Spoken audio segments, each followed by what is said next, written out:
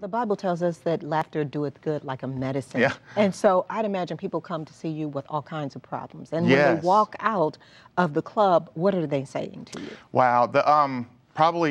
I started working a few years ago on bringing the blessing instead of trying to receive the blessing. So when you go to a church and do a love offering, you might get $80, you might get thousands of dollars, but I stopped worrying about that and I just started concentrating. I feel like God told me, just bring the blessing. And in January, I did a show, and this one lady was just really loving it, and she came up to me afterwards and said that her husband loved stand-up comedy and that he passed away a month earlier, and that she heard him laughing the whole show Wow. and literally falling out of the chair next to her, laughing the whole entire show. And in my mind, I was like, I don't even care what I get paid to do this show. This was awesome. So that type of thing. There are people coming with pain, and it's fun to be a blessing.